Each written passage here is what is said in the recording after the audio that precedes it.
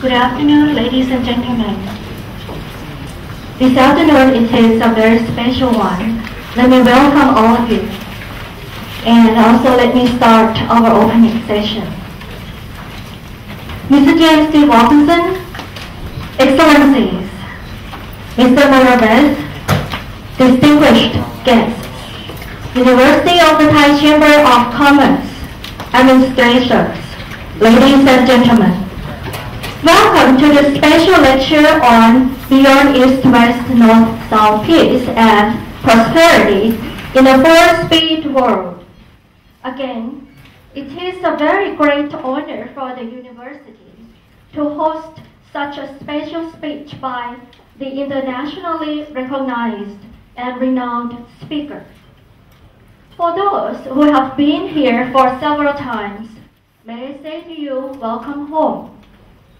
In a few minutes, we will start the welcome remark with Assistant Professor Dr. Sawani Thayarungrod, the Vice President for Research.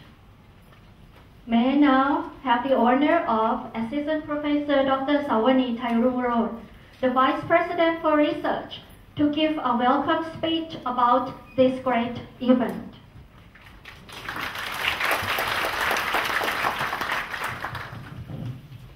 Mr. James Wolfensohn, Excellencies, Mr. Morawetz, distinguished guests, ladies and gentlemen, on behalf of the University of the Thai Chamber of Commerce, may I welcome all of you to a special lecture co-organized by the University of the Thai Chamber of Commerce and the International Peace Foundation.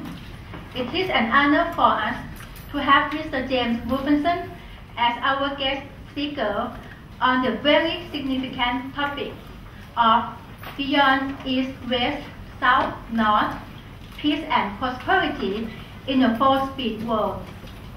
As we are well aware that poverty has always been the first priority of world agenda, the World Bank is one of many organizations which plays a vital role in economic boost and in poverty reduction. Mr. Wolfensohn's past experience as the President of the World Bank and his lecture today will give you an inspiration to help to eliminate world poverty, restore peace and prosperity. According to the United Nations, about 25,000 people die every day of hunger, for hunger or hunger-related causes, although there is plenty of food in the world for everyone. The problem is that hungry people are trapped in severe poverty. Their malnourishment finally results in sickness and death. Another factor which is tremendously involved in the world poverty crisis is the speedy globalization. Economic globalization has linked the North, the South, the East, and the West together in some ways. However, what needs to be urgently developed are peace culture and community building. In order to achieve this, we must cooperate in generating people's ideas and knowledge together. We need to continue promoting greater contacts between us at all levels to create mutual appreciation and understanding among youth, grown-ups, and a strong belief in the value of peace. This special lecture on Beyond East-South, East-West, South-North, Peace and Prosperity in a four-speed world will provide a forum for interested participants to exchange ideas and cooperation regarding the issue on global peace and prosperity in our world. Thank you.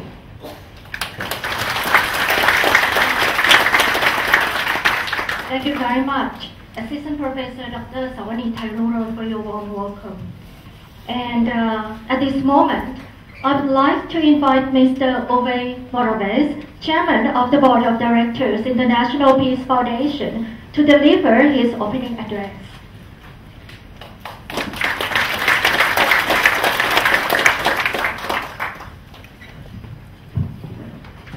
Wadikap, and welcome to the first ASEAN-wide event series, Bridges, Dialogues Towards a Culture of Peace. Bridges is facilitated by the International Peace Foundation, a non-political and non-religious foundation, under the patronage of 21 Nobel Peace Prize laureates based in Vienna. The events are hosted in cooperation with various local partners, including some of the country's major universities. Having started in November 2007, Bridges is continuously held in Thailand and the Philippines until April 2008, involving the participation of Nobel laureates and other eminent keynote speakers. The first ASEAN series of Bridges is an independent contribution to the Decade for a Culture of Peace and Nonviolence, initiated and promoted by the United Nations General Assembly. It follows the Bridges series, which the International Peace Foundation has already hosted in Thailand between November 2003 and April 2005. The pluralistic forum of Bridges highlights the International Peace Foundation's intercultural and transdisciplinary approach towards peace. The foundation doesn't take sides, but acts as a mediator by creating an independent platform for dialogue where representatives of science, politics, economy, culture, religion, the media, and youth can meet, share their viewpoints, listen to each other, and find mutual ways of understanding and cooperation. Therefore, the foundation itself is a bridge and a facilitator between different language groups in our divided societies, where politicians speak another language than artists, and business and religious leaders another one than scientists. In a highly interdependent world, problems cannot be solved by either one of these language groups only, but by finding ways of working together. After the success of Bridges in Thailand, the International Peace Foundation has been invited by other ASEAN countries to build further bridges towards peace and international understanding by expanding its program beyond Thailand to stimulate the intellectual, scientific and cultural exchange in the region. The first ASEAN Bridges series therefore continuously takes place in Thailand and the Philippines from November 2007 to April 2008, comprising events with Nobel laureates from all fields, as well as other keynote speakers who visit the region not all at once, but separately to conduct public lectures, seminars, workshops and dialogues hosted by local institutions during a continued period of 6 months. The topics of the ongoing events deal with the overall theme of building a culture of peace and development in a globalized world, and with a wide range of issues in the field of politics, economy, science, culture and the media. They especially highlight the challenges of both globalization and regionalism and its impact on development and international cooperation.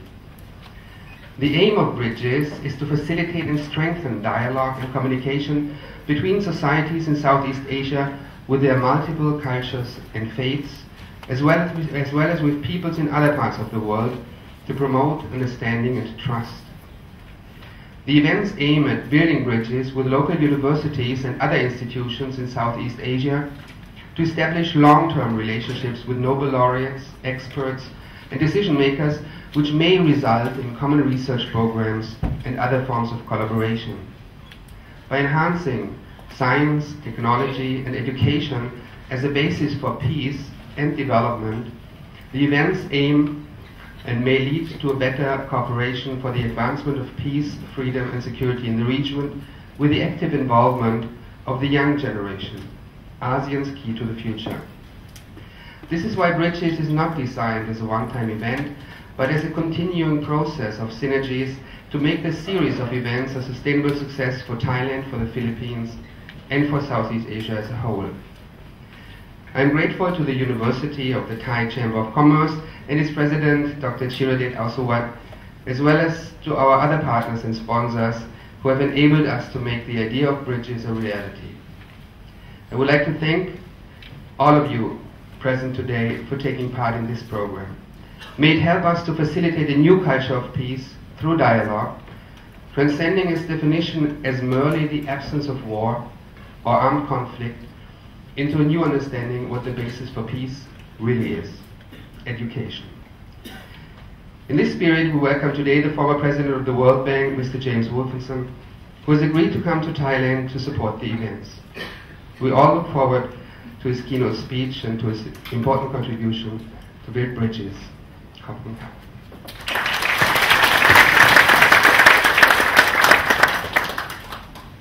Welcome, Mr. Morawetz. Thank you very much. And now, it's time for the highlight of this very special event. This afternoon, I have the singular honor and privilege of introducing our distinguished keynote speaker, Mr. James D. Wolfensohn, whose great experiences, honors, and awards are hard to tell in such a very short time. Let me briefly introduce him to you. Mr. James D. Wolfensohn was born in Australia and is a naturalized U.S. citizen. He holds a Bachelor degree of Arts and Law from the University of Sydney and a Master degree of Business Administration from the Harvard Graduate School of Business. For his business career, he was a Managing Director of the bank's New York City office and later became a senior executive at Solomon Brothers.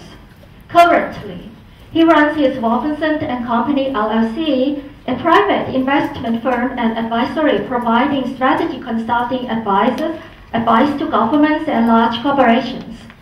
Since 2005, he has also been the chairman of the International Advisory Board of Citigroup and an honorary trustee at the Brookings Institute.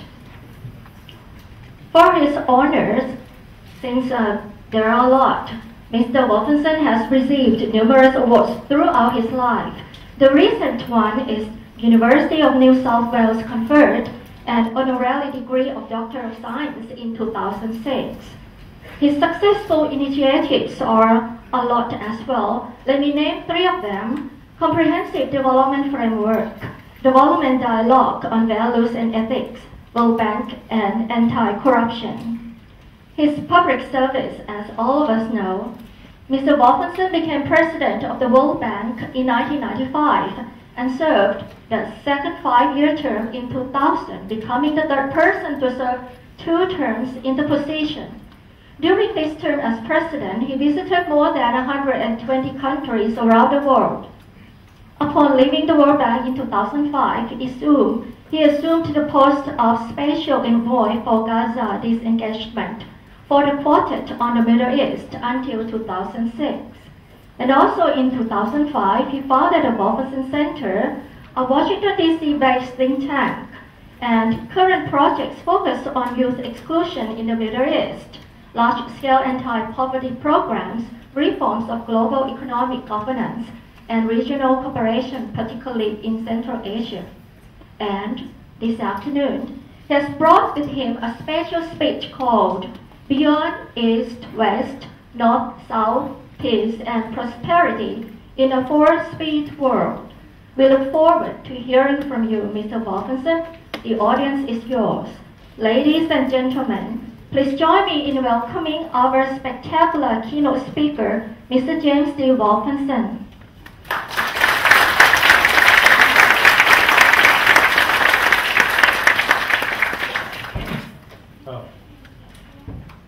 No, I think this is fine. Unless you want me somewhere else. That's all right. Mr. President and distinguished guests, ladies and gentlemen, it's a great pleasure to be back in Bangkok and having the opportunity to speak to a subject that I care about a lot and which I know many people in this audience are concerned about. In case you think I have slides, I don't have any. So I don't, oh, there it is, that's me. My wife and I have had many pleasant opportunities to visit this country and are well aware of the environment in which we're now participating.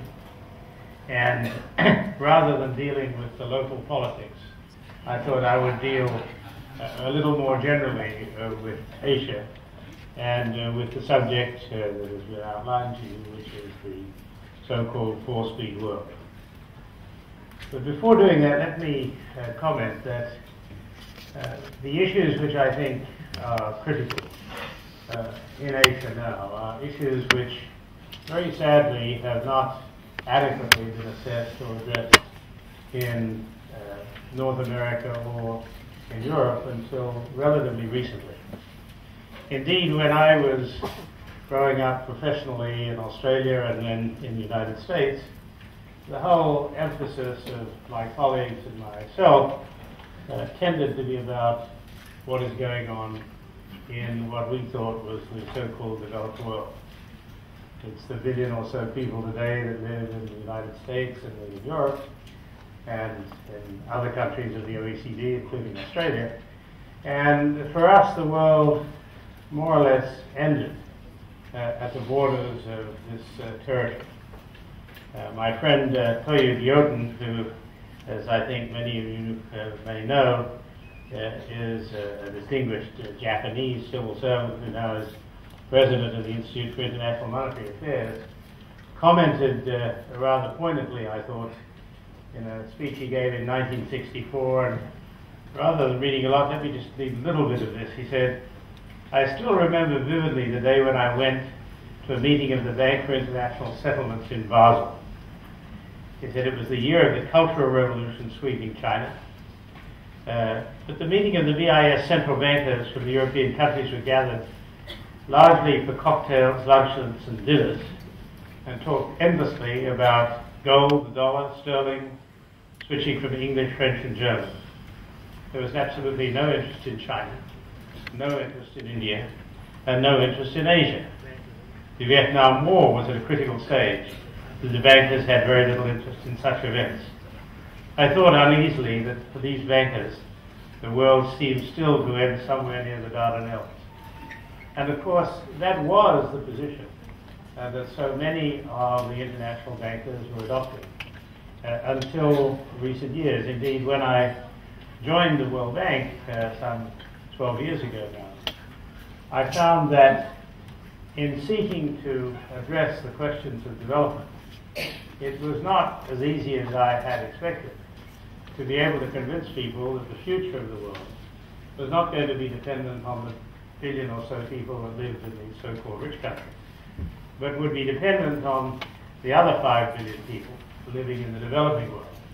And that unless there was some bridge of understanding, quoting from Mr. Morawetz today, some bridge of understanding and some steps that would be taken to bring about a link between those in the so-called rich world and those in the developing world, that we would be headed, in fact, for a very unfortunate period in the years ahead.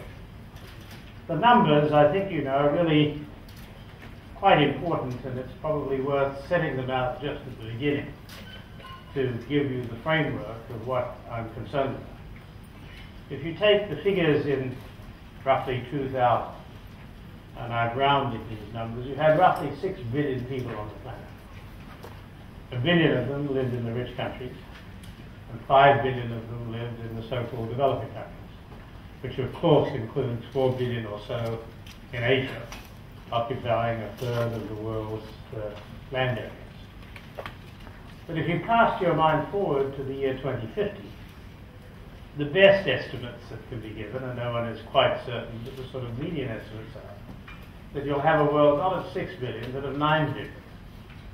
And the billion or so that lives in the rich countries will grow by maybe 100 million. And the developing world will grow by 2.9 billion.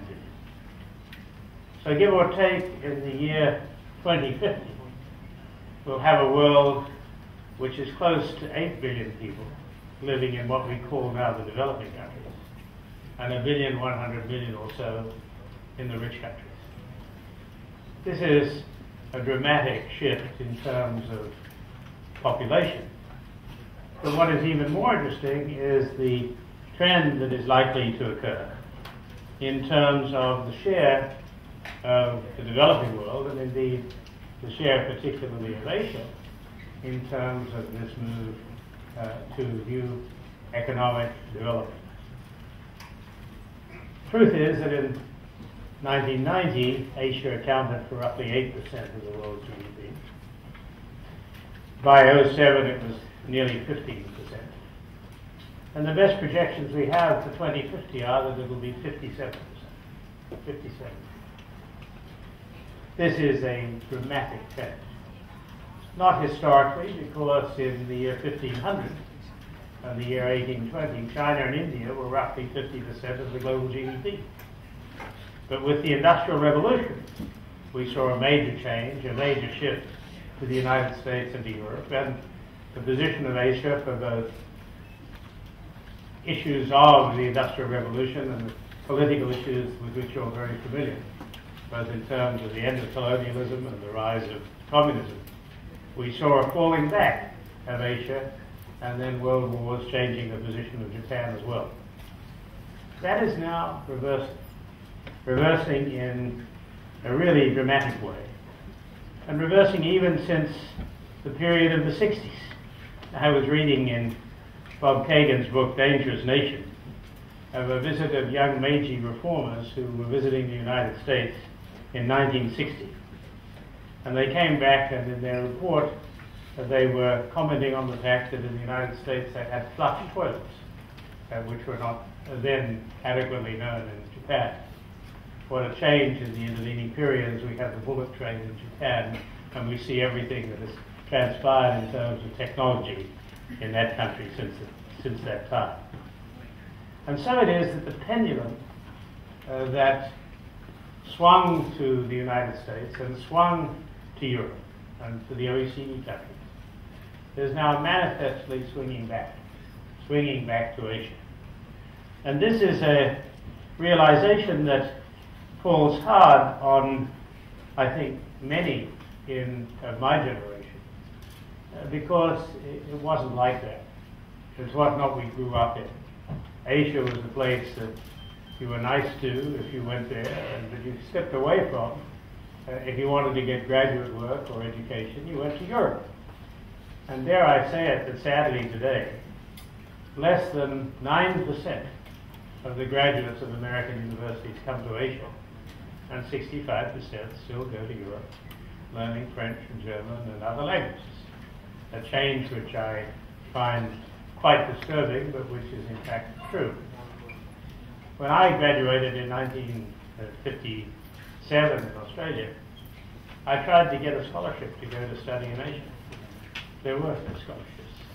I discovered a university in Hokkaido in Japan which had a school of Commonwealth Studies. But I was late, and so unfortunately I had to go to Harvard instead, which was not all that bad, I might tell you, from my career. But I might be Japanese today. I might even have a Japanese wife after 46 years, and who knows what would have happened if that had happened. In any event, I didn't, and I went and I married a young lady from down the street in Wellesley, and we lived happily ever after.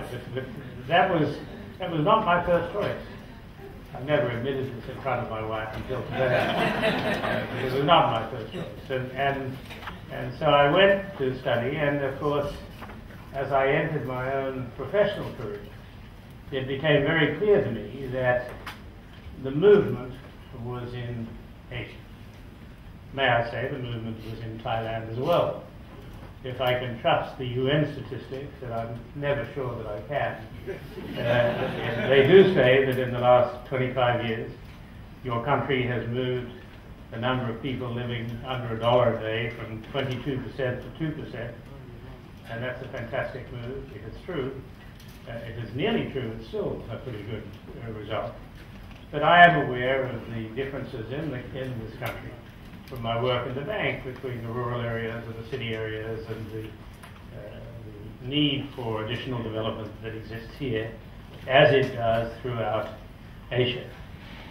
On the other hand, as I again look at these statistics, again if I can believe them, poverty has been addressed, malnutrition significantly addressed, the Millennium Development Goals largely being achieved, child labor and infant mortality, vast improvements, significant improvements in clean water in your country, and certainly in the atmosphere in this city alone, and a move to universal primary education, which I was discussing earlier today.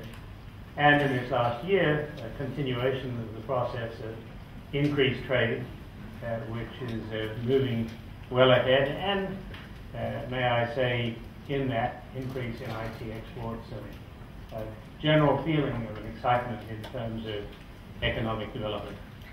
And I just in passing want to say that you've done good work also in relation to AIDS. But what else has been happening in Asia? The other enormous switch that we've seen is what's happening with the global reserves. We now have roughly $5 trillion, $5,000 billion of global reserves.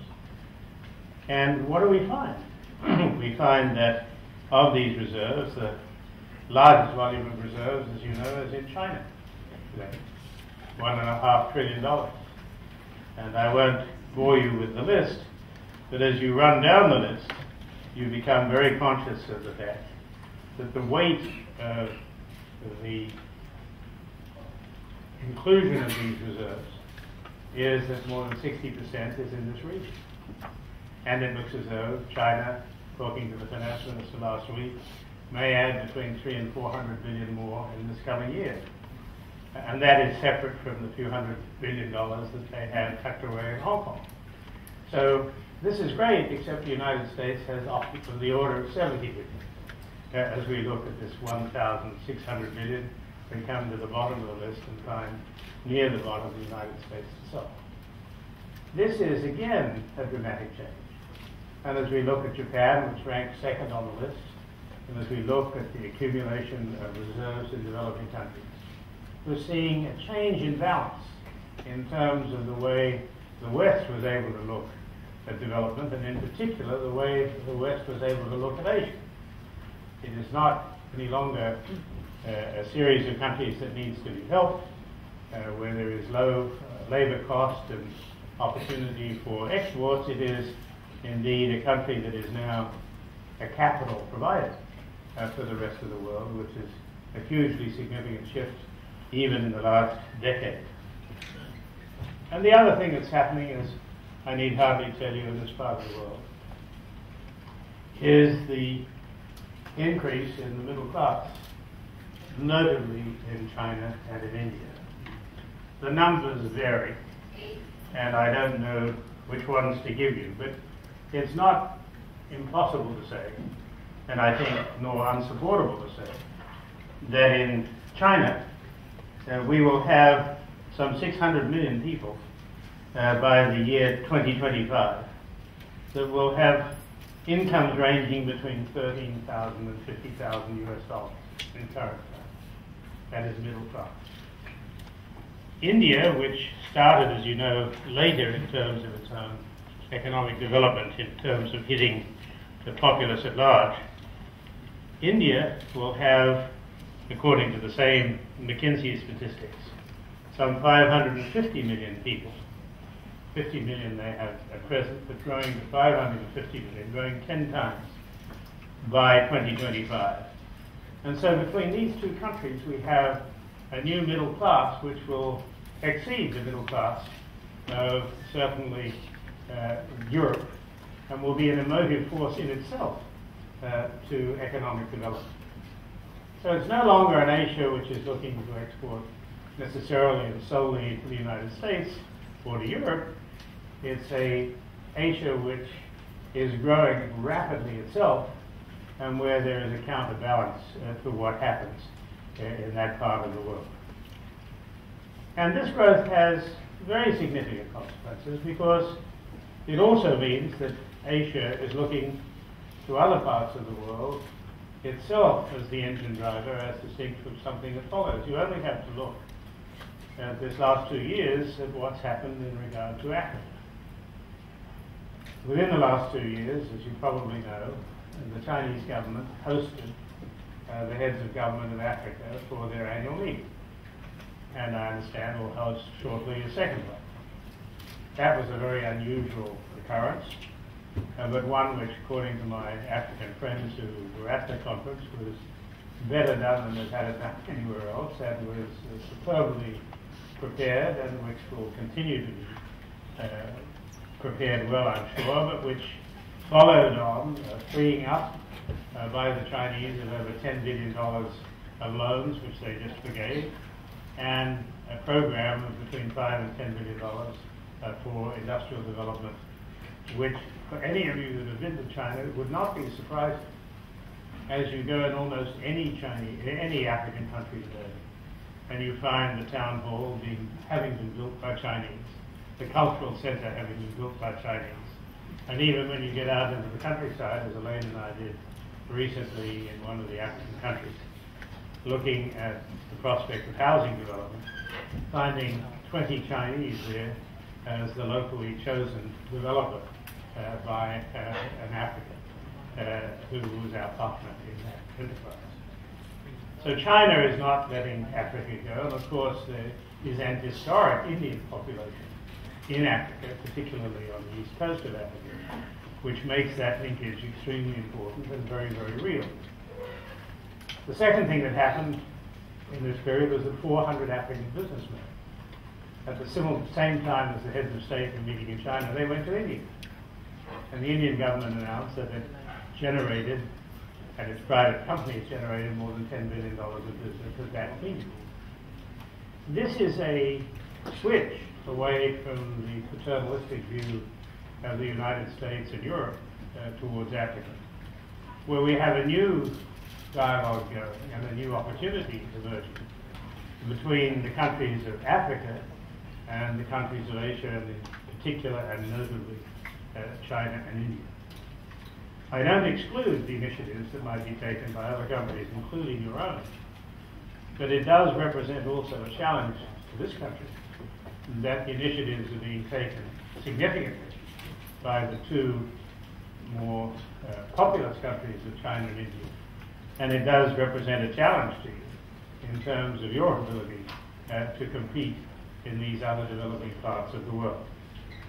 So we see absolutely clearly today a rise not only in Asia's activities within Asia itself, which I've touched on in relation to India and China, but also its outreach to other parts of the developing world in a way that was simply unknown a decade or so ago. And as we've seen, the change in the accumulation of reserves and the economic activity change.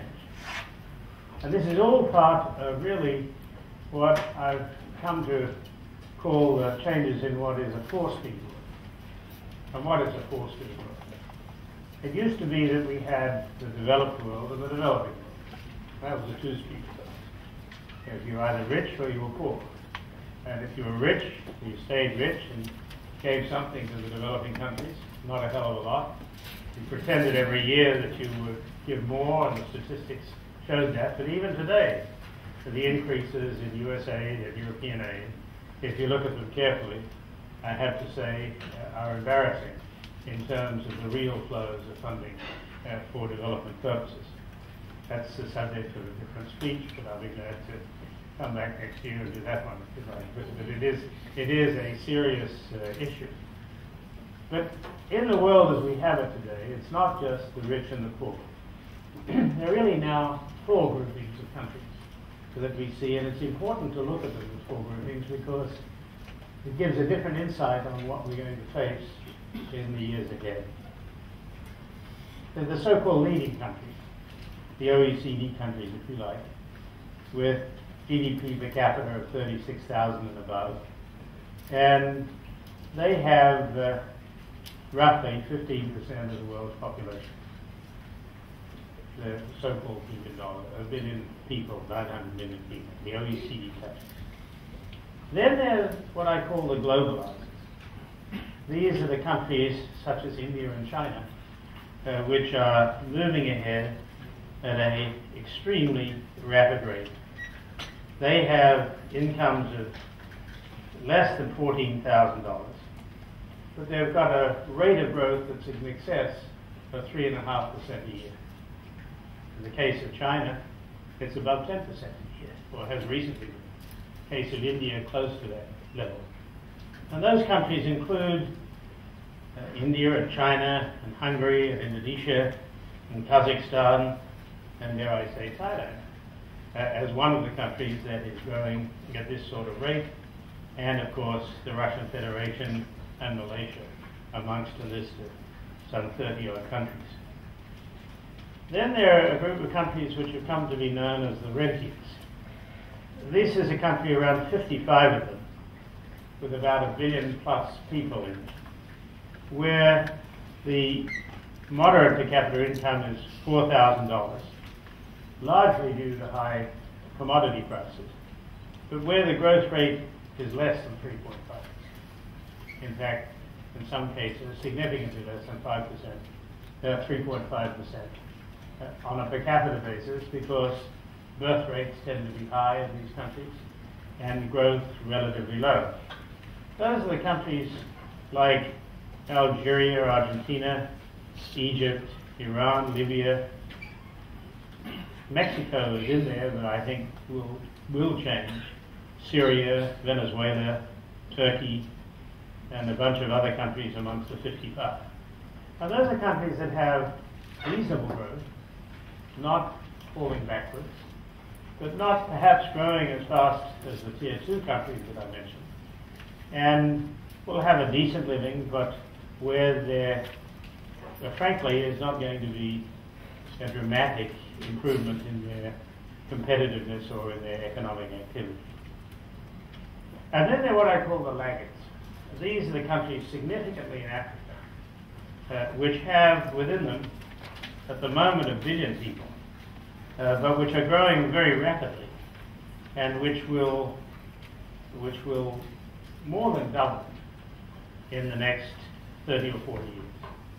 In fact, as we project forward to 2050, we look at a world there where it'll be 20% of the world's 25% of the world's population will be amongst these countries. Now that's an enormous number of people. The laggards, having a population of 9 billion people in the world, having 25% of that population, where the growth is simply not there, both as a result of their economic competitiveness and as a result of the increase in population and growth. That's where your problem comes in terms of international stability.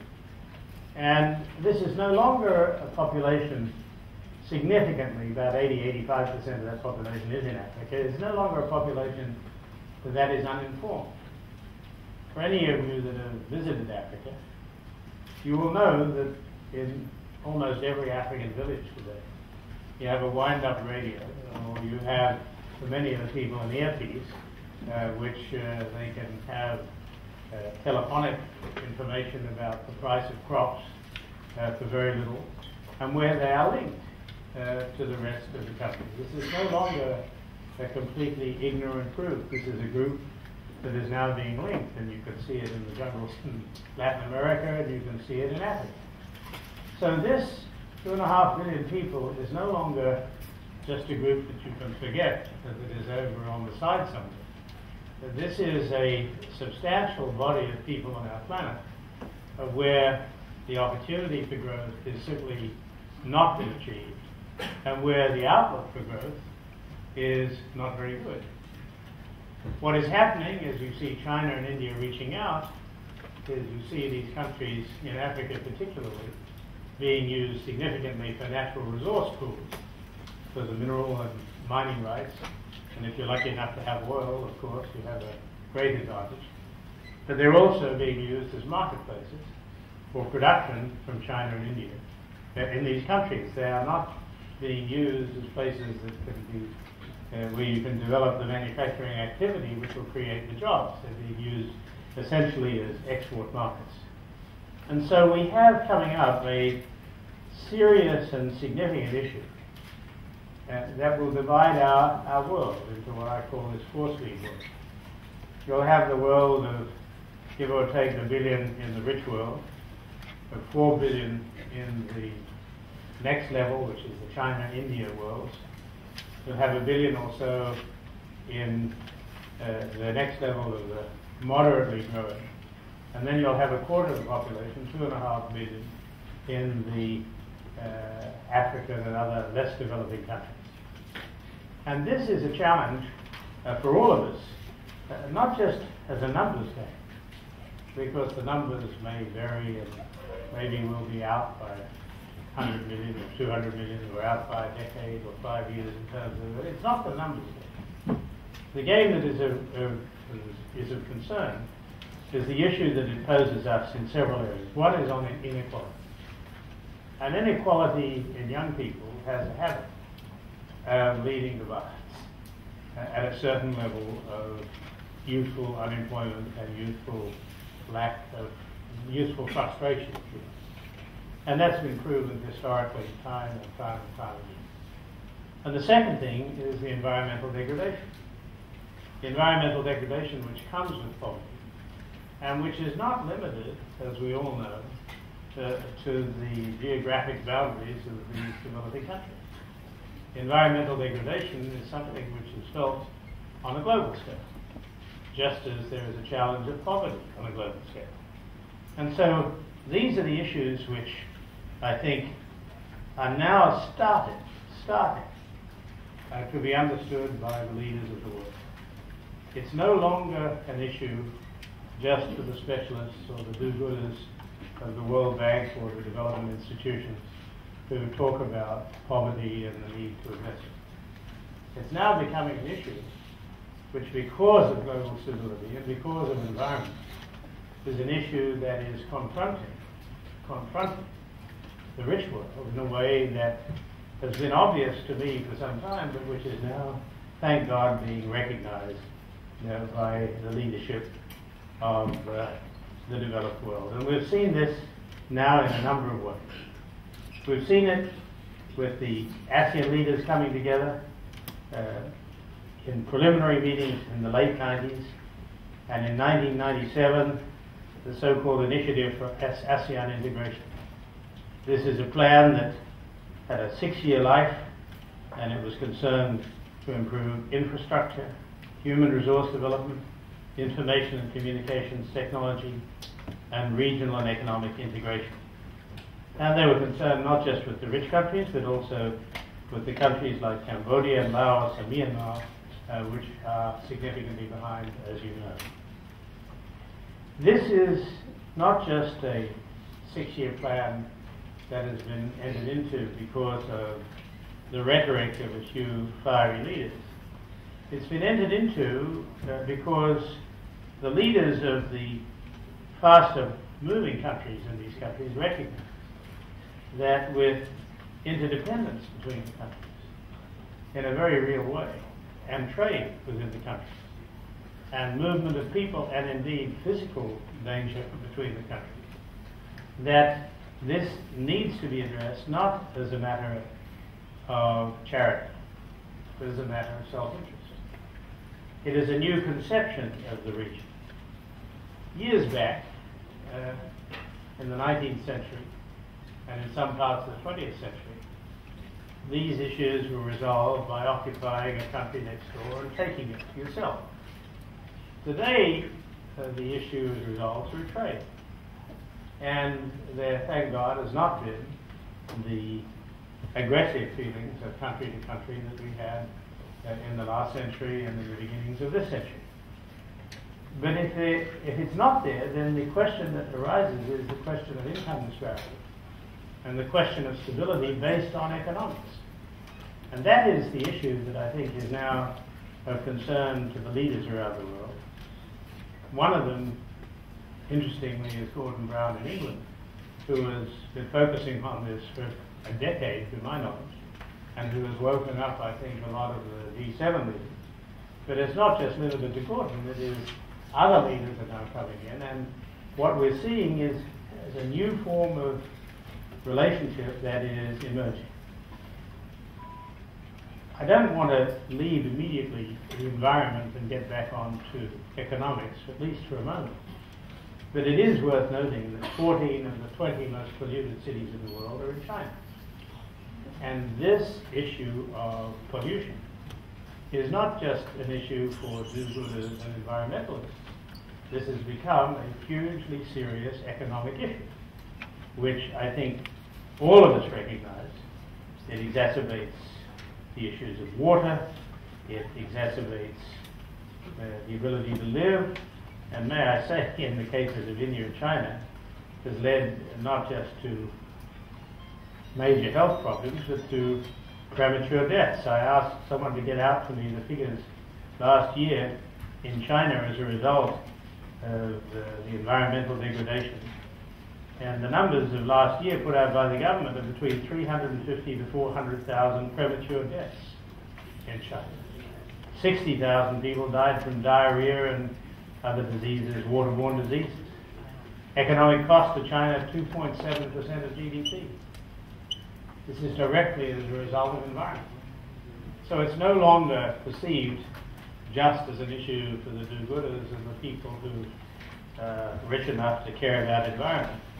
But all of a sudden, I think, thank God now, the world is starting to listen that the environmental issue is not an issue for specialists or do-gooders. It is an issue at the very core of economic development.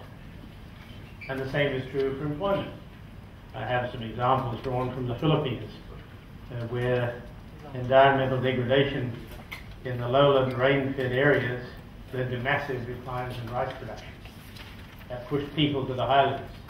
The highlands, they found indigenous people who were already farming, so it led to conflict. And the conflict that arose between them then exacerbated even further poverty that there was in the area.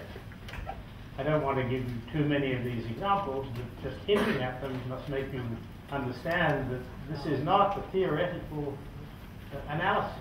This is what happens when people lose their jobs.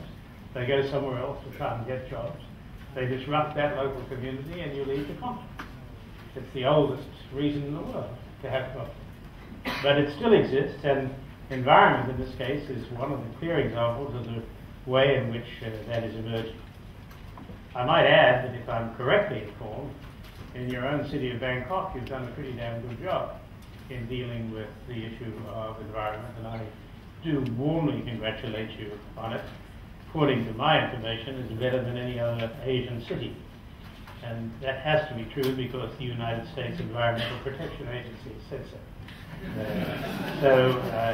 I hope that it is true, and I hope that you enjoy for many years the results of the cleansing that you've had. But what other things are we now seeing in the region?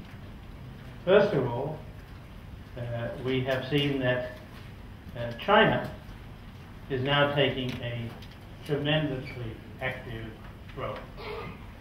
And let me just tell you some statistics that you might find interesting, and which I find interesting because of my period in the World Bank and my period working with the G7. I was 6 years ago at the very first meeting that Jacques Chirac called, in which he invited leaders from the developing countries, not to attend the meetings of the G7, but to, maybe you were there, but to come for lunch and spend an hour after lunch. And we had at these meetings President Hu Jintao of China, the then Prime Minister of India, the leader, Mr. Lula from Brazil, and Thabo Mbeki, and I think Obasanjo of Nigeria. And they were each given 8 minutes to speak to the great leaders. And President Hu delivered a wonderful prepared speech. The President of India did the same, but it was a little difficult to understand his English, but I'm sure it was an excellent speech. And then President Lula, with a very good translator, spoke in Portuguese from Brazil. And he said something I thought was extremely funny. He said how wonderful it was to be there as the son of a very poor laborer in Brazil, how he had been a union leader, and how great it was to be there in front of Tony Blair and Jacques Chirac and President Bush and all the other 8 leaders that were there. Then he said, but since I am here, may I issue an invitation to you that perhaps next year you might like to have your meeting in Rio or in Sao Paulo, because you want to get used to it, because in another 15 years, the G7 is only going to contain two of you that are here now, which will be the United States and Japan. And on or about that time, the leading force in the world will be China. India will be number 3 after the United States. But then will be Japan. And then will be, in whatever order he gave it, the Brazils and the Mexicos and the Vietnams and the Indonesias, all of whom, as you know, will be part of the G10. So he said, I'd just like to invite you now. You don't have to learn Portuguese, but we'd like to have you come down and be with us, and maybe the following year we can do it in China, and the following year we can do it in India. It was greeted with a sort of laughter, but it was a faint laughter, because the truth is that in the G7 that was there, UK will not be in it, Germany will not be in it, France will not be in it, and unless they're part of the European Union, which of course would merit a position in the top 8 countries.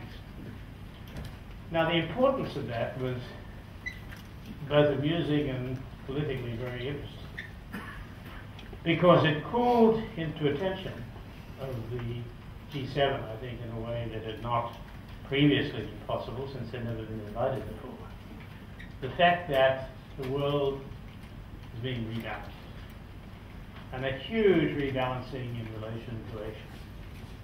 And what we've seen in recent times is, I think, a move that confirms this in many different ways.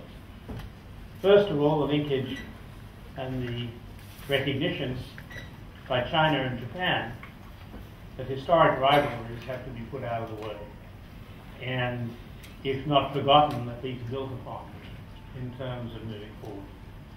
And we've seen in the last several years that Prime Minister Wen Jiabao went to China, and we've seen that the Japanese Prime Minister, President Fukuda, in December of 2007, went to China.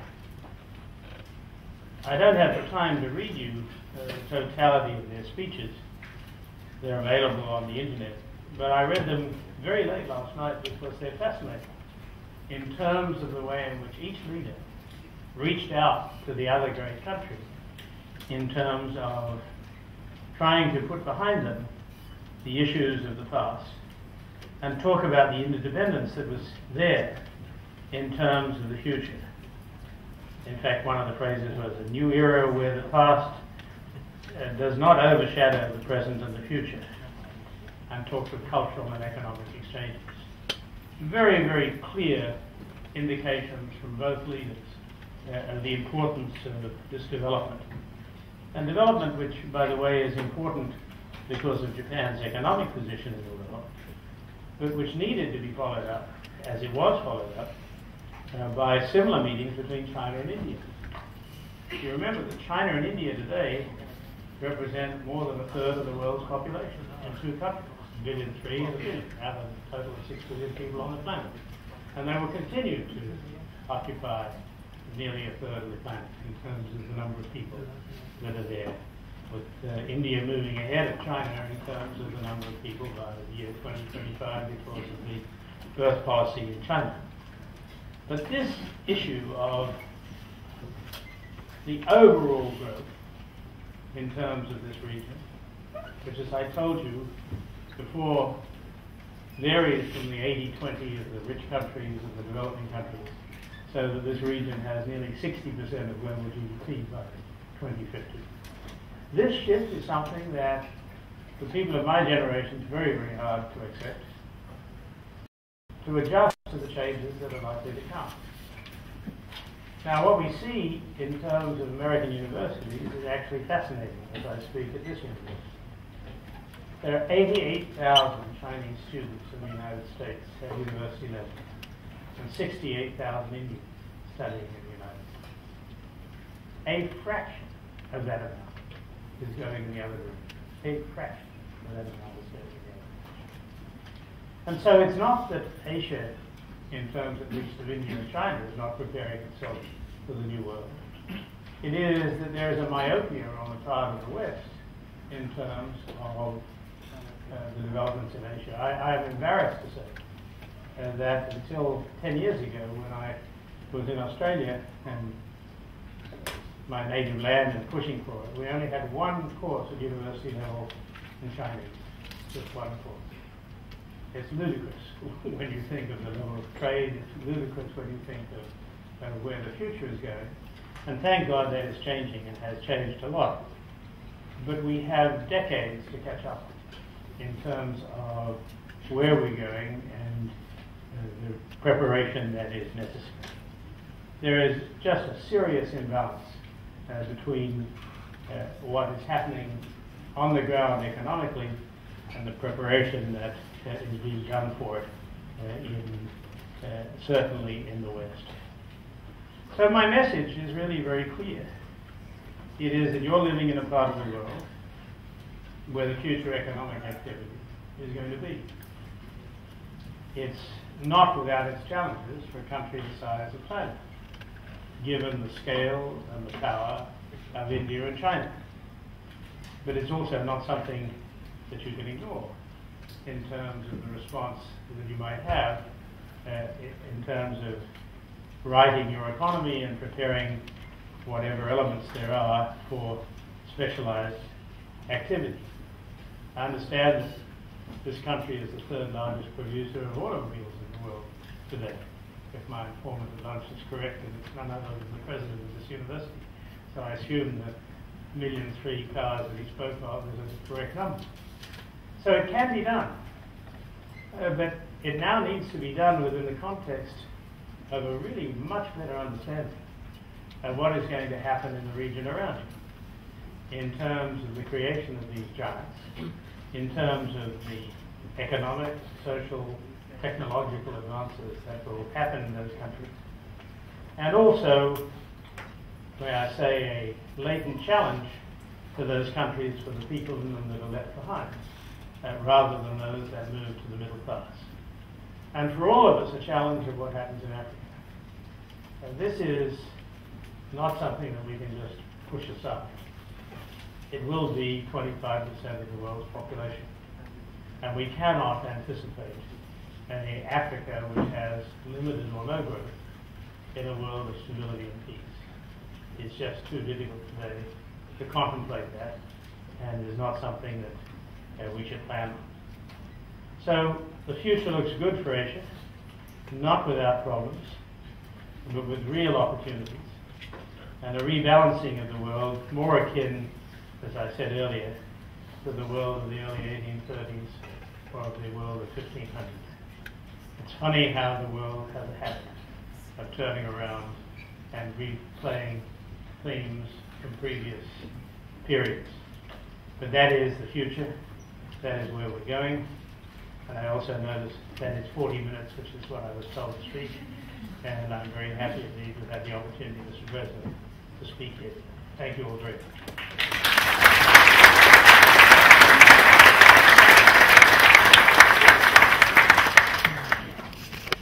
I think there's time for questions, is that right? Yes. Or lectures, if anyone would like to. And we'll give you the microphone. Okay. Thailand is a little bit like Russia was in 1916, before the revolution. It had great aristocracy, divinities, wealth and power, and a slaving population. It's very interesting that will they learn from the rest of the world what's happened in Australia and the rest of the world? Will they learn here or not? I think Thailand is a kind of microcosm of what's happening on the whole planet. It's all together a big mishmash in this country. And my question is, what do you think the future of Thailand will be?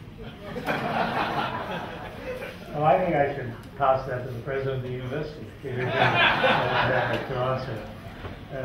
I've been here all of the day. Perhaps that's the best way to answer such a question. The question, as you've probably heard, if you're dealing with, that the gentleman is concerned about the aristocracy and the inequity and the corruption in the country, and wonders what is the future of Thailand. And the answer is, I don't know. That was the censorship coming. It's very clear that I shouldn't answer the question. Are there any other questions? Yes, sir. Sir, do you have any thoughts on the meltdown in the American fixed income markets? Sure. That could affect your global stuff. Yeah, I think the question was, do I have any views on the meltdown in the American markets, and does it affect my views? And the answer is that I'd have to say I'm pretty pessimistic. I don't know whether the press is here, but if it is, maybe I should change that and say I have some questions about the future. But I think that there is currently in the United States a pretty active debate going on between the chairman of the Federal Reserve and some few that back him, who say that the current crisis can be ameliorated and dealt with by additional funding going into the economy, by the stimulus package that President Bush brought in of $150 million, and by a reduction in rates from the current 3% to something more, which essentially, given inflation, would be zero real rates of cost of money. My own view is that that is going to be difficult to right the situation, and because of the overhang of past successes, particularly in mortgage-backed securities, in various forms of extraordinary financial instruments that have been created, dependence on guaranteeing agencies for the additional prices will drop from their peak, and that would wipe out between 4,000 billion and 6,000 billion of household wealth. That number's right. The question is, will they drop 20 or 30%? Further losses from the existing subprime mortgages, which are now estimated at 250 to 300 billion, as you've seen in American institutions are writing down substantial amounts of these losses. But he's suggesting that it could go as high as the estimate of Goldman Sachs, which is 400 billion. It's quite easy to throw around 100 billion here and 100 billion there, but actually it's quite a lot of money. Here in their dollars are perhaps worth a little bit less than the baht, a little less. The credit crunch, which spread from mortgages to a wide range of consumer credit. Because if there isn't money around, can't go into mortgages, won't go anywhere else. The downgrading of the monoline insurers, not implausible.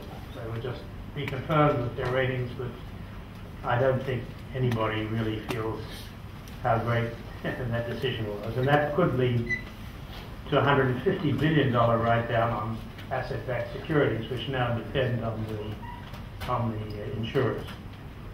A meltdown in the commercial property market. A bankruptcy of a large regional or national bank, similar to what happened with the savings and loans in 1989.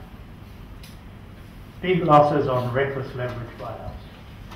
That's not impossible anyway, because of the nature of the financing of some of these purchases. A wave of corporate defaults that, according to this theory, would add another 250 billion. A meltdown of the shadow financial system, shown by distress of hedge funds, special investment vehicles, and made more difficult by the fact that they have no direct access to banks to build them up.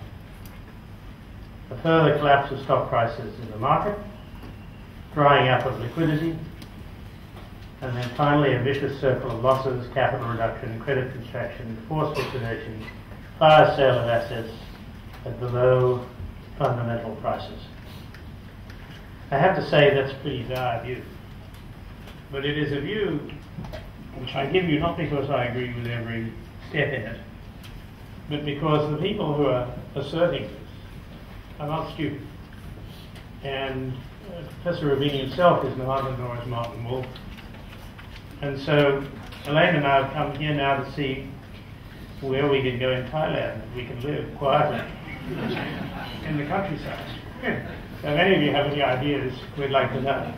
But if that 12-step process is anywhere near likely to happen, and I would doubt that it will happen in completeness. In fact, I would bet it won't happen in completeness because there'll be intervention by the authorities. But the truth of the matter is that every one of those assertions in the 12-point plan is at least plausible. And the combination of them is disastrous. I don't think it'll happen, but I do think we're in for a pretty tough year. And I think you'll find that for quite a number of countries and for quite a number of institutions, you will have periods of negative growth, 2 quarters of negative growth, which will talk of recession in this coming 12 months. And one of those could easily be the United States, where the projection of growth has been reduced successively to now close to 1% this year, as distinct from where we started, 3.5%. So I don't think it's a very good moment. But I would say that what I've just read to you is an extreme statement, but not without plausibility in relation to a number of the aspects of it. Yes, thanks. Just to follow up on the American issue on this, what I would simply call another example of the excessive money supply coming to the U.S. property market and all that. I think this money supply came in via the reserve from, say, Japan, to be accelerated later by the Chinese reserve and all that. Now, basically, this is, again, not using that money in your own society and then putting it into the U.S. society, betting on the property market and all that. Some people are saying, which I don't quite understand, and I'm seeking that understanding, that Japan or China should find a way of using that money instead of putting it into the U.S. society and all that. What is your recommendation to work? Well, the first thing is it's hard to ignore the United States, which has, after all, and the global GDP is about 40 trillion, give or take, 14 or 15 trillion dollars of that economy. China might be $1,000 trillion today. So it's not that the United States becomes negligible. It is still a major economic force. But to get back to your question, the accumulation of reserves today is significantly, not solely, but significantly in terms of the leadership, in terms of China and Japan. They rank 1 and 2 in terms of the accumulation of reserves. And together, it's over $2 trillion, or $6 trillion of reserves. Trillion being 1,000 billion dollars. It's a hell of a lot of money. And what many commentators are saying is that putting it into U.S. Treasury securities and things and holding it in money markets is costing them a lot of money. But they're not going to break the market. It has hurt them more to break the United States, and they can't break the United States. The United States, for them, is an integral part of their own development. But what we're seeing is completely new territory. You're finding the Chinese, you're finding the Russians, you're finding other accumulators of these reserves, all of a sudden, not all of a sudden, in the last months, putting together very substantial pots of money for investment in the United States, to buy distressed assets, to buy companies, to invest in institutions like Citibank. You know, where did the $19 billion for Citibank come from? Largely from these funds, from these countries. 5 million from Dubai, 4 million from somewhere else. These are not the people that would normally have been expected to be the preferred shareholders of these companies. Approaches to China, approaches to Russia.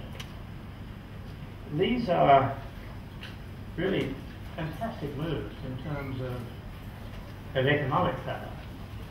But the economic power is now shifting. in terms of available funding. And if you have a sick United States, when I say sick United States, when you have institutions in the United States that have been overly aggressive in terms of leverage and in terms of their financing, to stabilize them, you need funding to come from somewhere. And so the anger at foreign intervention currently is being assuaged because they're coming into minority positions and the money is coming in a very quiet way, but in huge sums of money.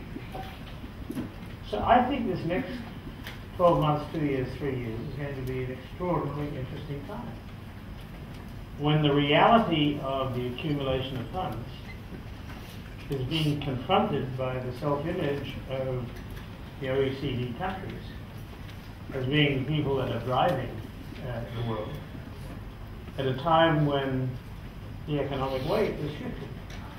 It's shifting. And I really thank God I'm retired. Because I would hate to be there confronting these issues. I think it is unlikely that I will be the next Secretary of the Treasury, and I'm rather glad that that's the case. But I hope whoever it is and who is young and vigorous will understand that the rules that were established in the last 25 years are going to be severely challenged by the realities of the current situation. And I think, quite modestly, that is a correct statement. So, I appreciate your comment on how the full speed will based on geographical categorization. If you shift the categories a little, in terms of looking at the upper tiers, the middle class. I think someone wants you to have a speaker, a microphone. Do you mind repeating the question?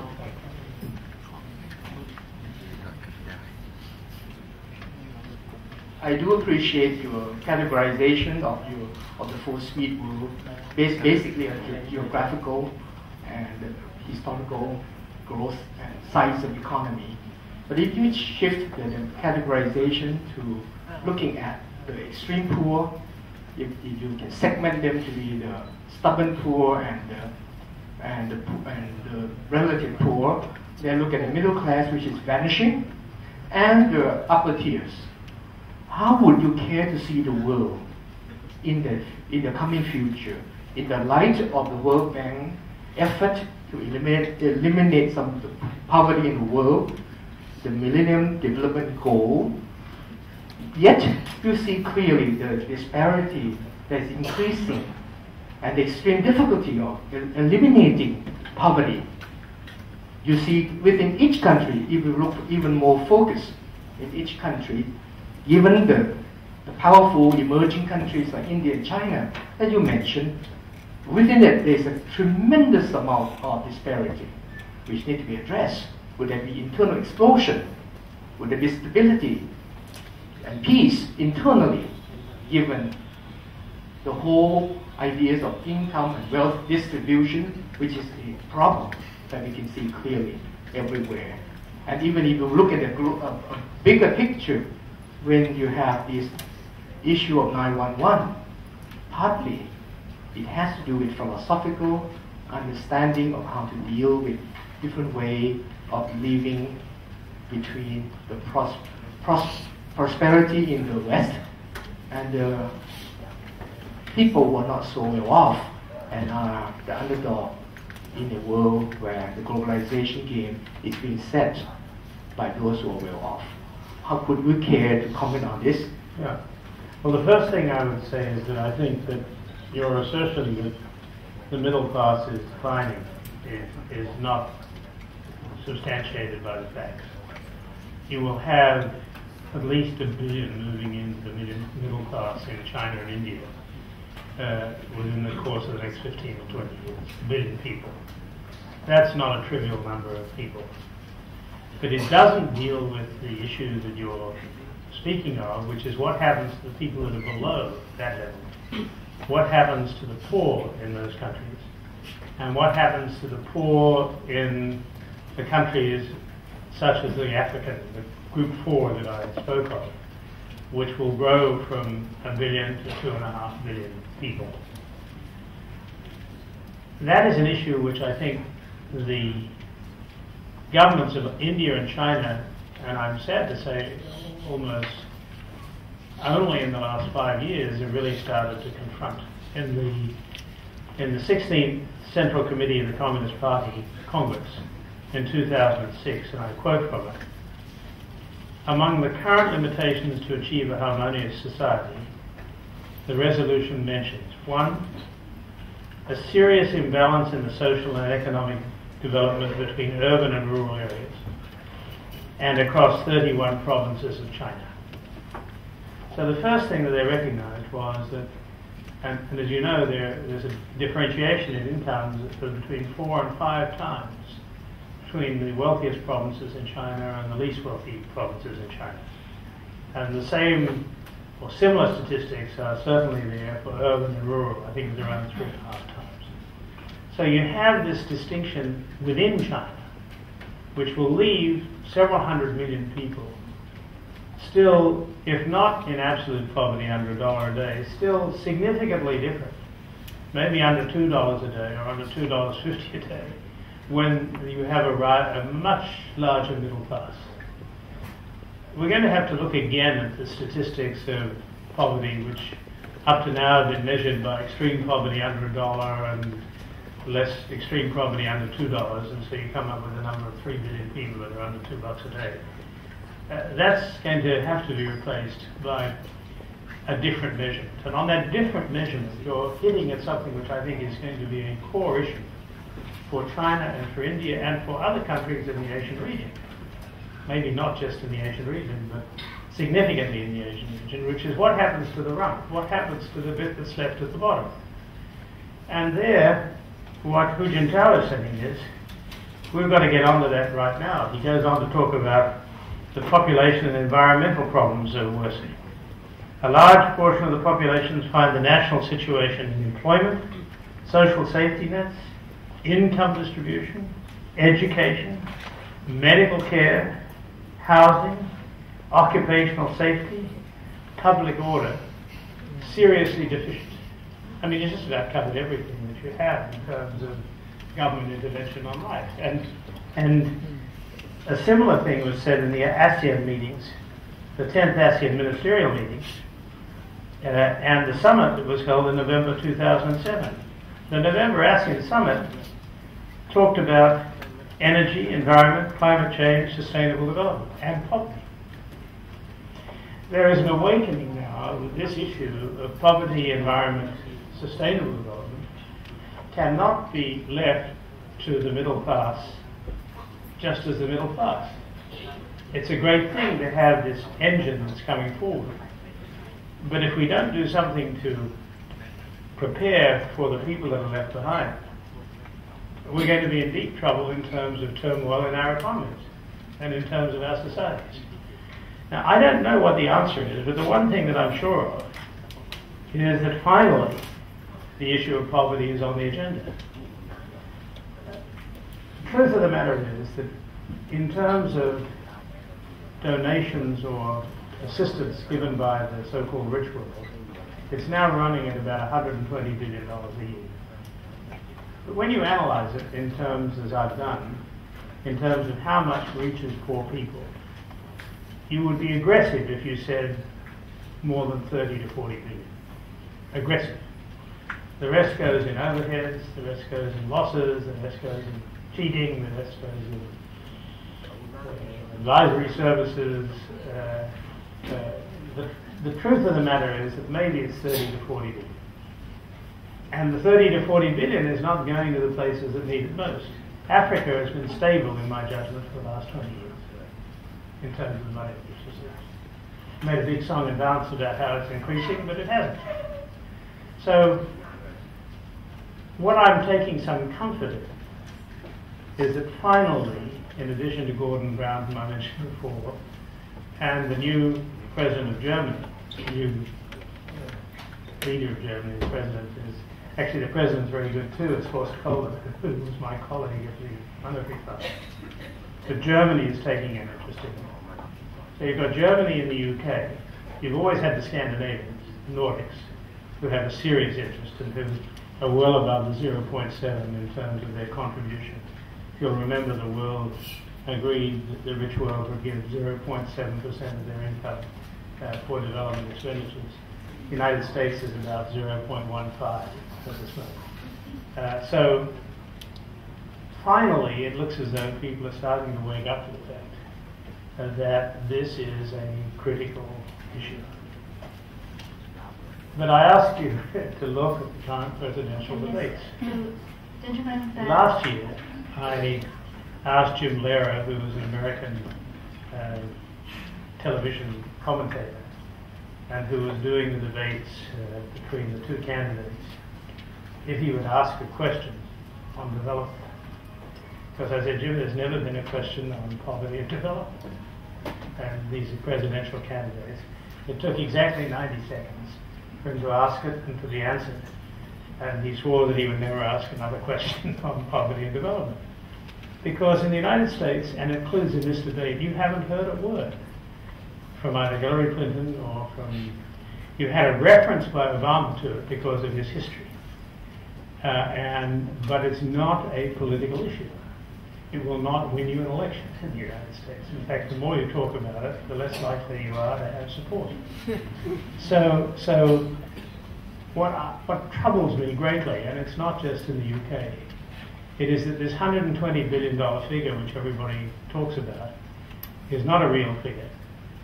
It is not, there is no real recognition on the part of the rich world that they are interdependent with the developing world.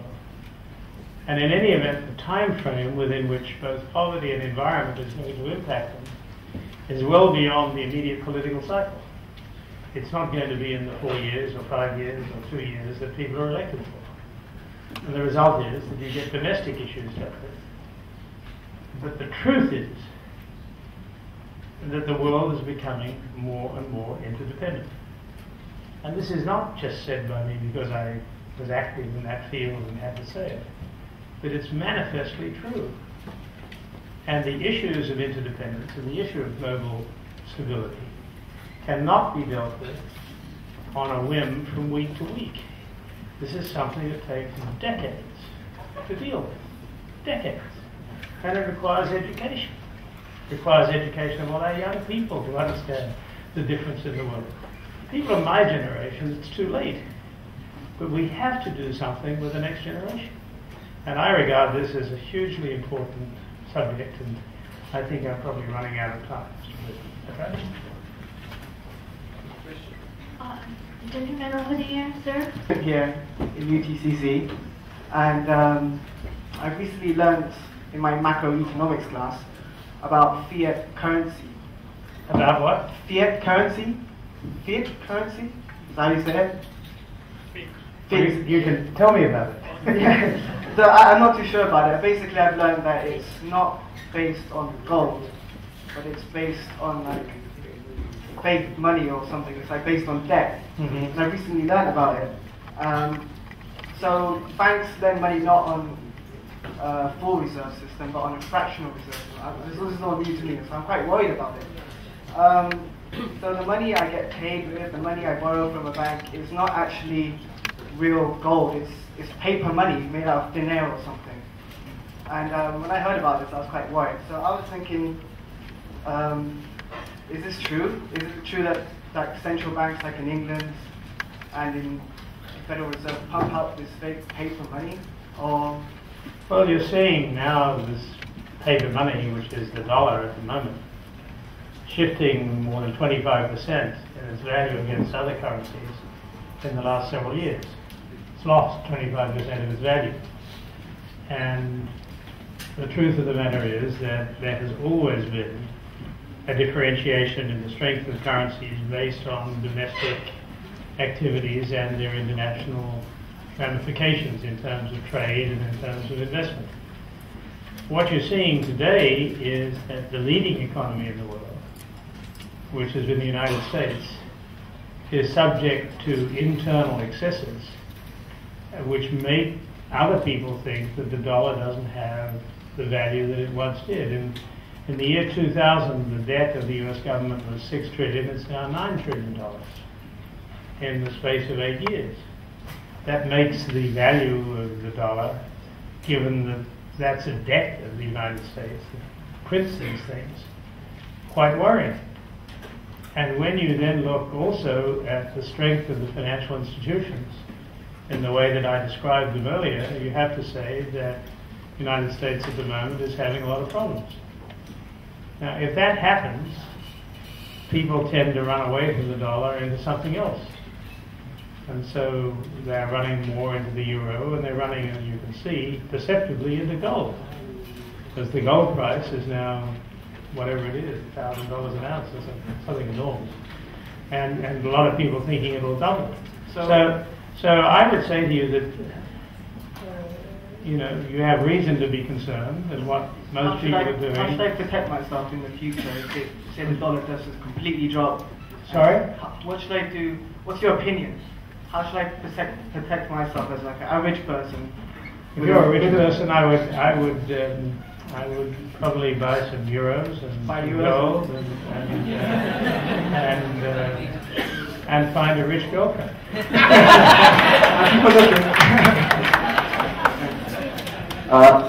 Could I ask the next question, please?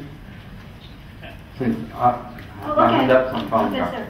I'm David Steen. Sir, thank you for your brilliant exposition of the problems. As an aside, can I suggest, as a Thai resident, that you try Chiang Mai products? Thank you very much. My question is, having given this changing world scenario, what are the inferences in changes to the World Bank and the other UN agencies in their role and function? How could such changes be achieved, and could they ever be achieved in time? Having been an ex-UN employee, I know the problems of such change and the time scale, but I very much appreciate your comments. I think that it's quite obvious that there are whole segments of developing countries which no longer need the financial support of the World Bank or UN agencies. But what they still need is some technical help, and that's what's happening on education, on healthcare, on the passing on of information of what worked in one country and what didn't work, and that is still alive and well at the World Bank. And I can speak of the World Bank more than I can speak about the UN system, although I believe it to be true of UNDP and some of the UN agencies which are now being run by ex-World Bankers, as you probably know. But the more significant thing is, I think, that Bob Zellick, who is now running the World Bank, is very clearly signaling that the weight of lending from the World Bank now must be focused on Africa and the poorer countries. It has to be. And I think that what Bob is doing now is preparing the place and preparing the shareholders for an understanding that Africa is front and center. And he's just been round to get the IDA replenishment, which is the International Development Agency replenishment, which is for soft loans, if you like, for these countries, and was successful not only in achieving its target, but exceeding its target. So I think that you have the right leadership of the World Bank now involves that. I think there is a willingness and a necessity to change. I mean, there is just no point in waiting around and then to China.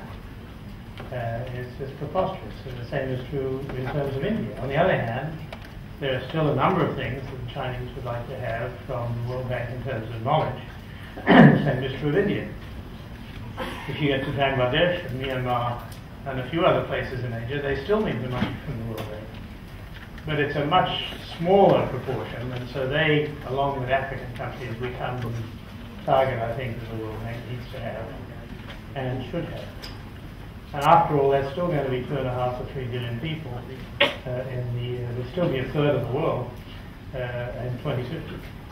So it's not a trivial number. Thank you, Mr. Wolfensohn, for a wonderful presentation on the four-speed world. My question is more fundamental. Maybe to an extent I'm going to pinch a few words from what you just stated. I'm talking about basically the fundamental issues like poverty. Let's say in poverty it leads to social issues, leads to health, it leads to hate. You did touch upon all that. I'd like to understand from you.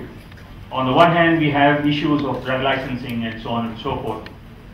And the crude price, the gold price, everything hitting the roof and going bust. With this kind of scenario, what kind of interventions are required to ensure, if you look at the oil companies, the pharma companies, hand over fist money is being made. But the poor guys on the street is struggling to get even cancer drugs and so on, which is pathetic state in most parts of Asia. So are there some controls possible to even out this disparities, primarily rising out of economic disparity? Would World Bank and some of these agencies do something? Because these are ground realities. You did touch upon education, yes, wonderful. But that's going to take decades to really catch up because you need to start from the grassroots. I'm not at the same time saying you haven't done enough work, but the speed is inadequate, is my feeling. Thank you.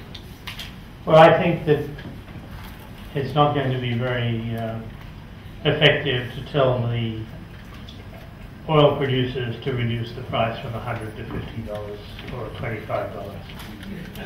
They're not going to do it, and they control the resource. So I wouldn't start with the oil price. But I would do one thing, and that is if I were, and we're seeing signs of it now with the leadership of China and India. And if you talk to Wen Jiabao and Manmohan Singh, they're saying exactly what I was about to say, is that the solution is in China and India.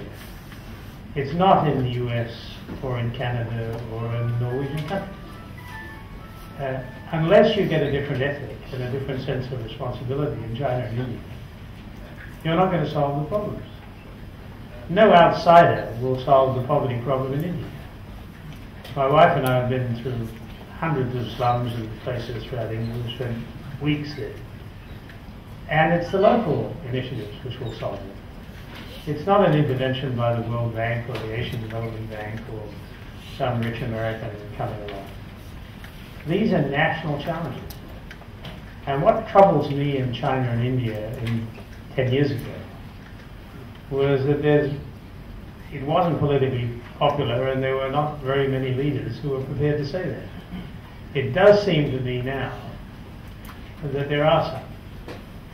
And given the potential of China and India in terms of its total GDP, by 2050 of being the first and the third economies in the world, they ought to start now thinking about what they're going to do with the resources. And the resources don't all have to go to major companies and major entrepreneurs. And the time to think of it is now, as is the time for education and healthcare. It's just not enough to say that it takes time to change education. Of course it does. It's a decade and maybe longer. But you have to start. And,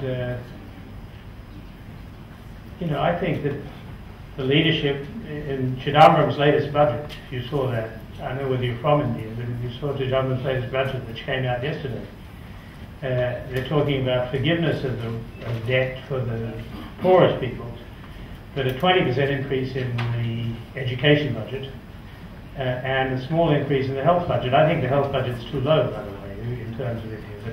But the fact that they're prepared, the number one item on his agenda was education, is I think just exactly what it should be. So I think you're starting to get enlightened leadership. I just wish it had been there a few more years ago. In recent days, Gaza has once again been seized with violence. Given your experience there during the disengagement process, what do you see as the way forward? What's the next best step? Well, I think that we need to see a continuation of the discussions between the Israeli leadership and the Palestinian leadership in the way that it is now progressing. And I think you are seeing, obviously, the greater interest being taken by President Bush and the Secretary of State both with his recent visit to the Middle East and his projected visit in May.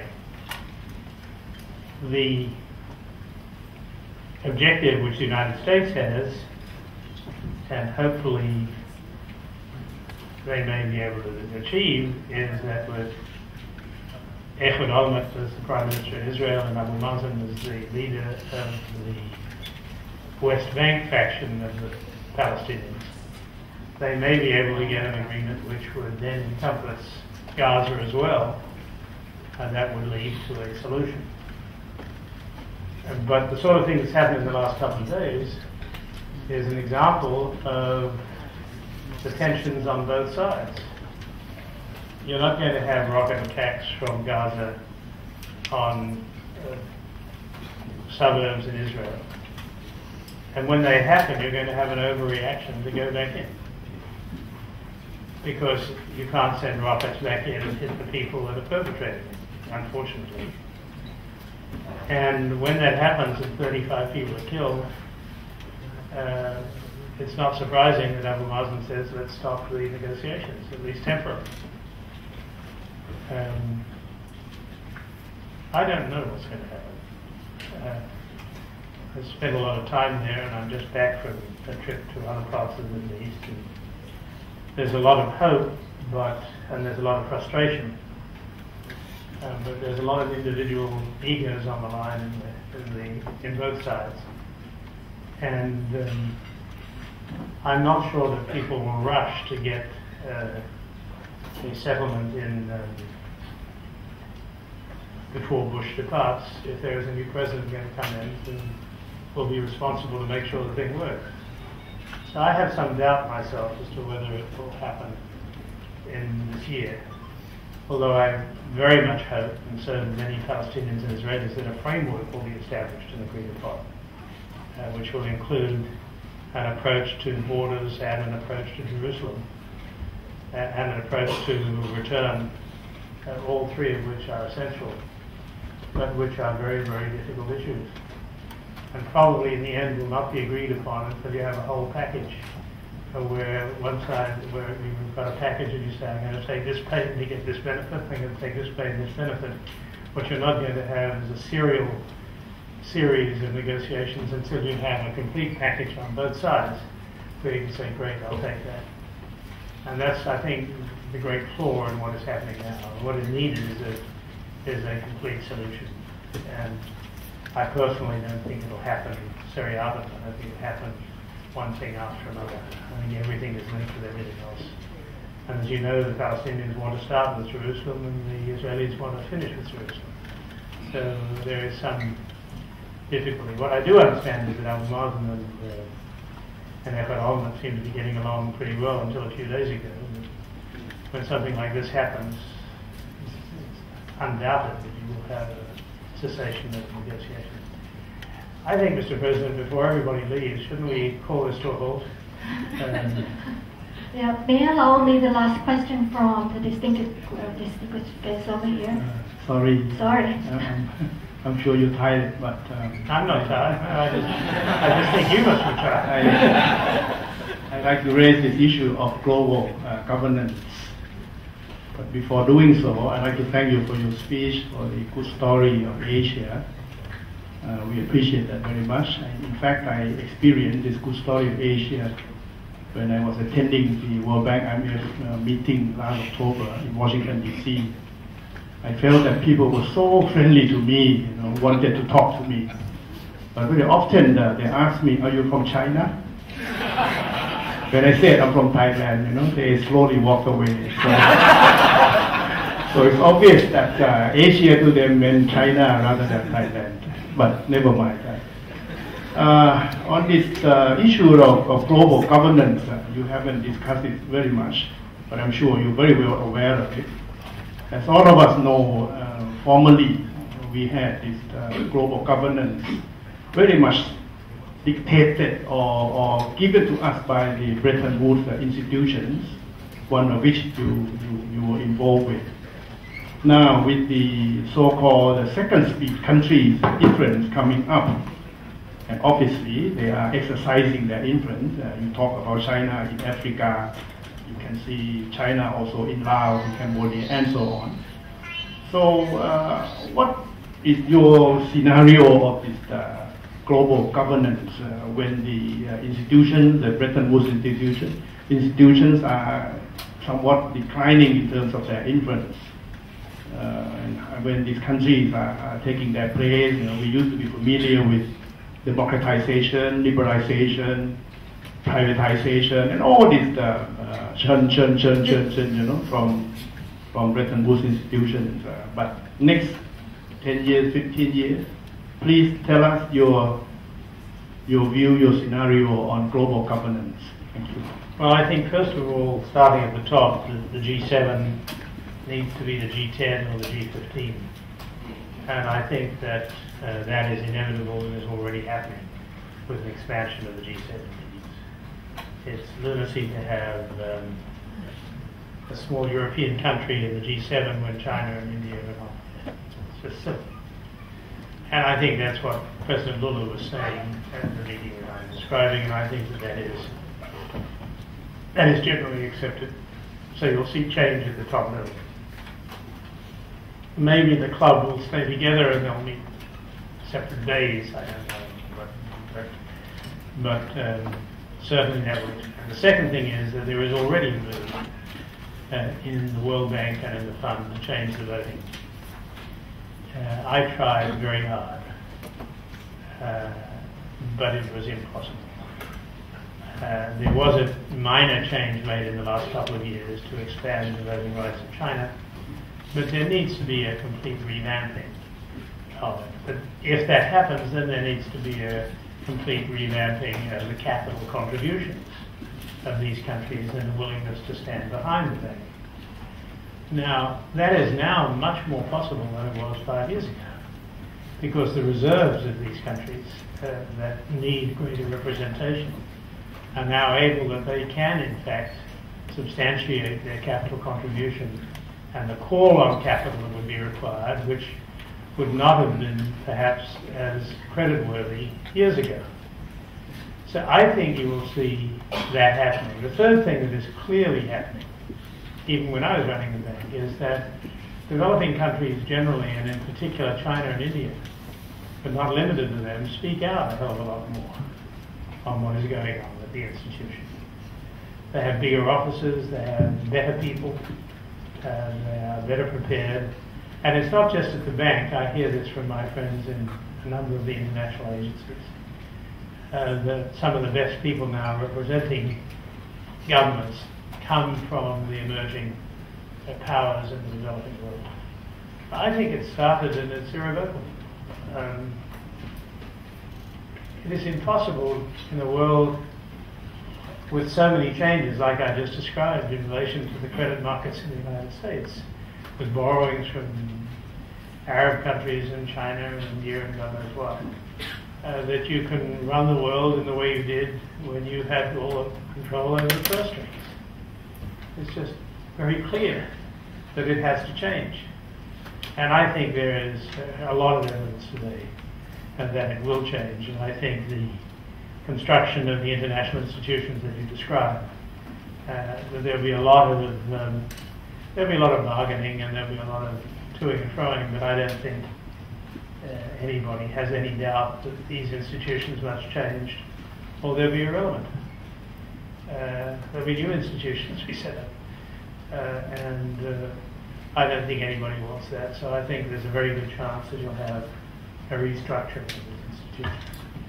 But it won't be tomorrow, it'll be over a period of years. Thank you. I know the last chance is finished, but yes, from here. I'm from the Chinese Embassy. Yeah, sorry. Okay, thank you. Actually, I don't have a specific question to ask, but since you have talked so much about China, I just want to thank you for your attention you gave to my country. And I'm actually Chinese. And in addition to your address, I would like to put some comment on that. In connection with the environmental issue you mentioned about China, and thank you for so much data, which I just hear it for the first time.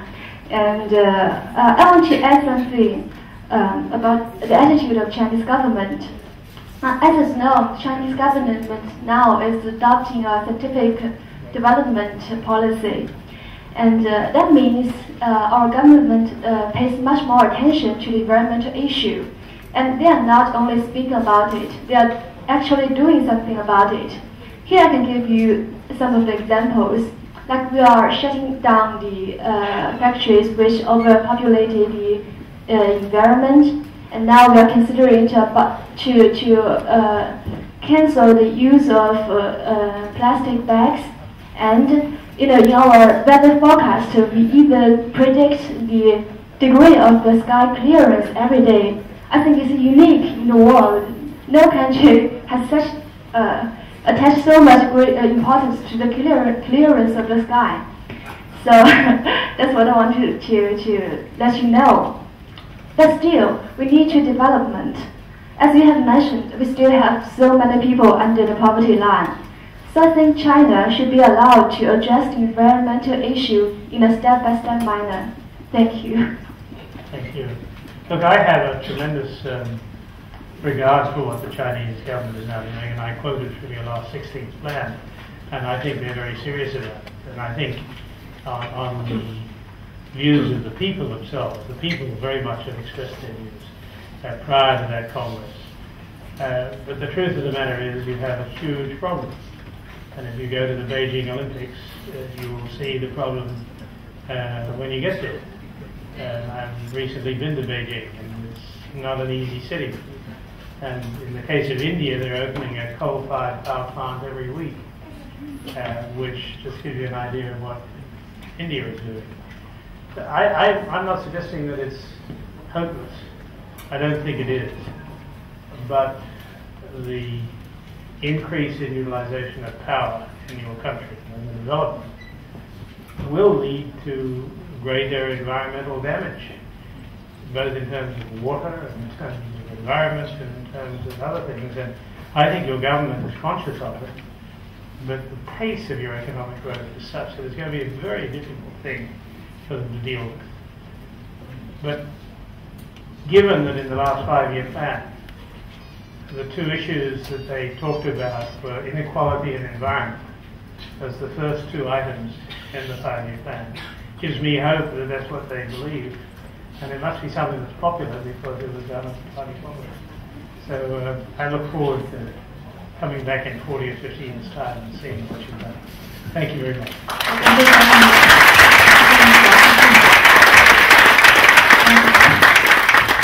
So on behalf of the organizer, I would like to express my sincere thanks for such a remarkable and challenging speech in dialogue.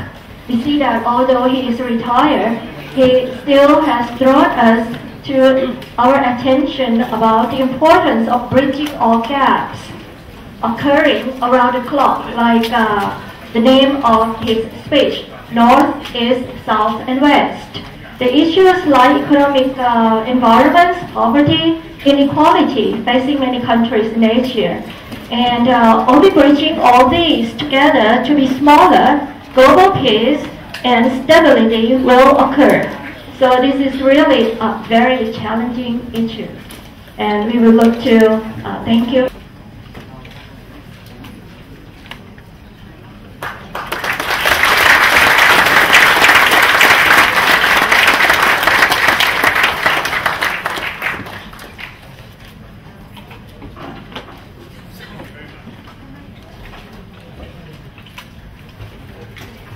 Okay, and after this, ladies and gentlemen, we have the refreshment out there for you to relax, and you can take this opportunity to have a word or ask some more questions from Mr. Wolfensohn.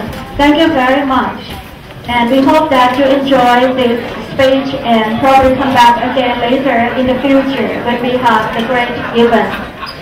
For our distinguished guests, we would like you to ask. And Your Excellencies, please come to the podium. We'd like to have the group picture in the front.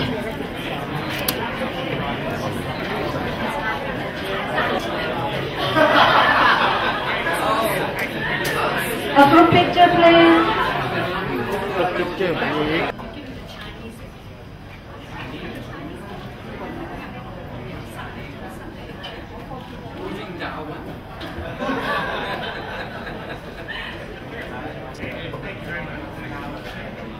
I think we should make Tsushima what the next president of the IMF. Such a really